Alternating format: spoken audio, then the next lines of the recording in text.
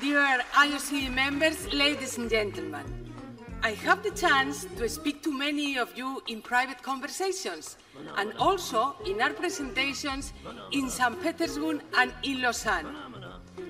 I must say, I like to continue our friendship, and frankly, I don't want this to be our last chance to speak to each other. So let me tell you a little more about my beautiful hometown, Madrid.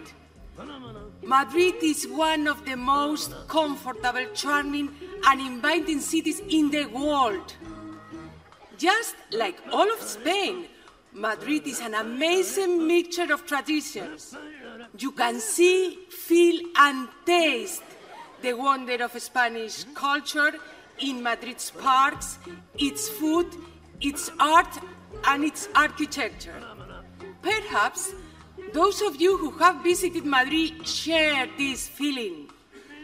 We have been working hard for many years, so our guests, almost 8 million each year, feel at home. And most importantly, Madrid is fun. The Olympic Games are not only a celebration of sport, they are also a celebration of life. And I assure you, no one celebrates life like Spanish people do.